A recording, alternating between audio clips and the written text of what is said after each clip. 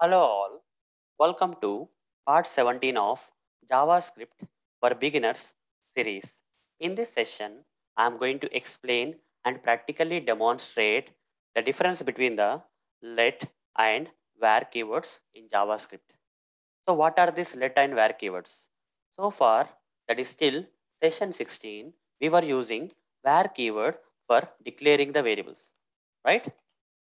For declaring the variables, we were using the var keyword only in JavaScript, right? For example, if I have to create a variable, I will create like this, var I is equal to 1. Okay, here we are declaring this variable name with the var keyword. That's what we are doing. So there is one more keyword, guys, for declaring the variables. That is nothing but the let keyword. Okay, we can also use in place of the var keyword, we can also use the let keyword for also declaring the variable. Okay, we can say let I is equal to 1 also.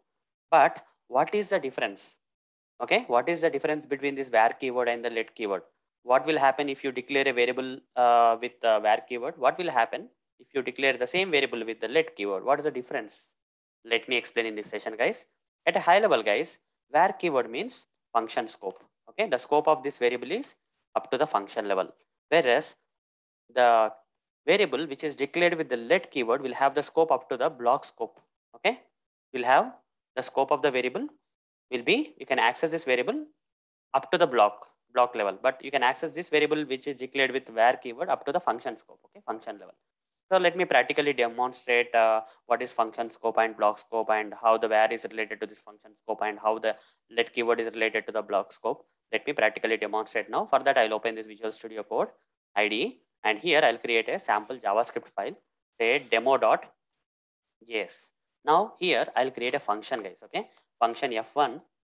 Like this, I'll create a function. Inside this function, I'll create a for loop. Okay, for I'll use the var keyword for declaring the variable inside the for loop. Say var I is equal to 1. Okay, var I is equal to 1. I less than, okay, I less than 5, I plus plus. Like this, I created a for loop. Okay, and here inside the for loop, I'll print out the value of I. Okay, so console dot log of I, I'll say. Okay, inside the for loop, I'll write this console dot log of I. So in each and every iteration of the for loop, it will print the value of the I. So initially the value of I will be 1, guys. Okay, then 1 is less than 5 is true. We'll go inside the for loop and 1 will be printed. After that, I will be incremented to 2. 2 less than 5 is still true. 2 will be printed. Then 3. 3 less than 5 is 2. 3 will be printed. 4. 4 less than 5 is 2. 4 will be printed. And finally, I becomes 5. 5 less than 5 is false, so we'll come out of the for loop. So 1 to 4 will be printed. 1, 2, 3, 4 will be printed because of this for loop. But in order for this particular code to be executed, I have to call the function, guys. So I'll be calling the function here, f1. Okay, without calling this function, this code will not be executed. Now let's go to the terminal and select new terminal.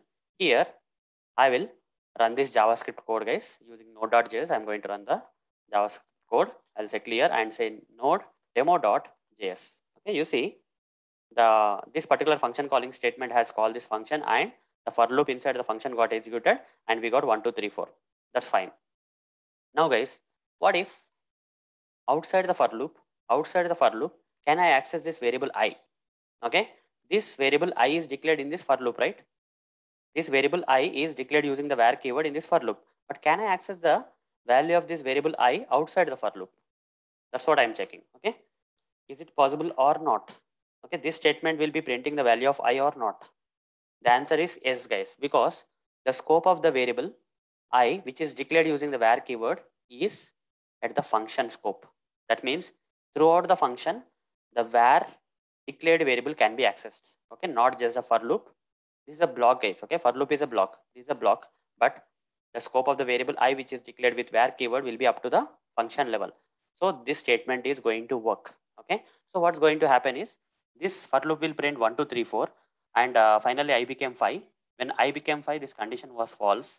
So we came out of the for loop. But when you try to print the I, guys, here I is already 5. So 5 will be printed. Okay, I'll clear this.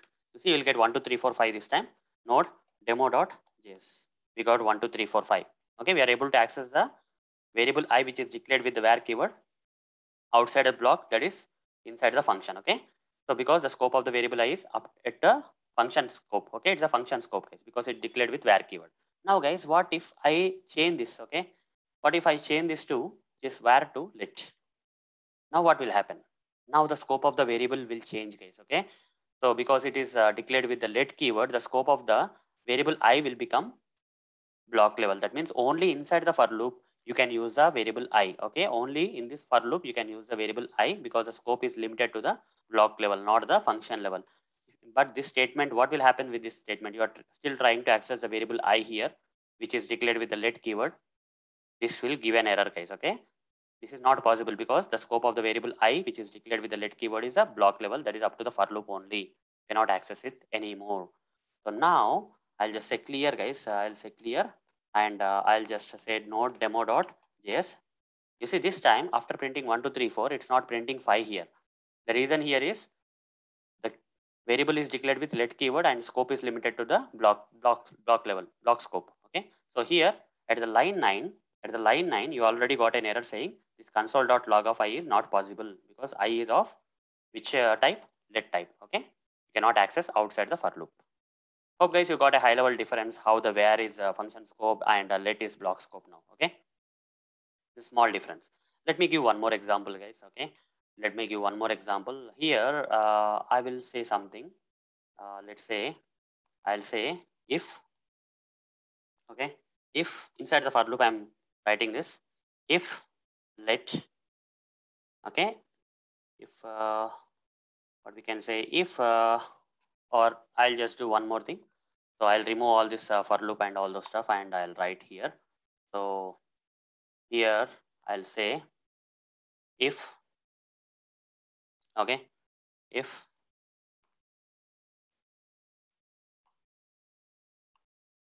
true or something, I'll just directly say true, guys. Okay.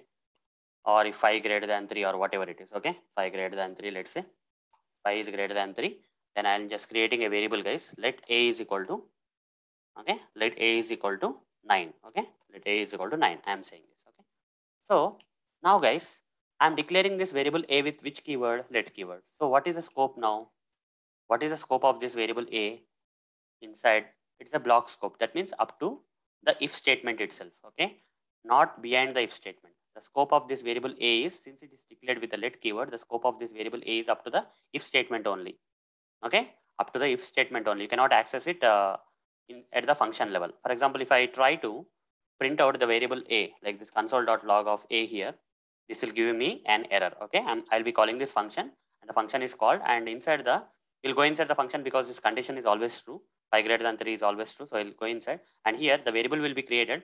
But once we come out of the if statement, you see when you try to print the variable a, this will not be printed because the scope of the variable a is a block scope because it is declared with the let keyword. So this will give an error, guys. Let's see. This will give an error here and here node demo.js. You see, you already got an error because, okay, you already got an error because this is the thing, guys. Okay, this is the thing because of this. Okay, at the line 9, you are not able to access the variable a. That's why we got the error. Okay, that's why we got the error. Fine, guys. What if I make this var? Okay. Now the scope of the variable a is changed to the function level scope. Okay, function scope. That means, so behind this if block, we can access the variable a. That means outside the if block also we can access the variable a. So 9 should be printed now, guys. Node demo.js. You see 9 got printed. So hope guys you understood the exact difference between the var and let keyword. Var is function scope, whereas let is block scope. Okay, that's the first difference. And second thing, guys, second thing. Okay, there's one drawback with the var case. Okay, there is one drawback with the var. What is the drawback? Let me explain. For that, guys, first of all, I need to create an HTML file. I'll just delete this JavaScript file and I'll create a HTML file. I'll say demo.html. Okay, here inside the HTML file, I'll write some sample HTML code. HTML head. Okay, here I'll say body. Okay, so in the head, I'll create a title tag as usual.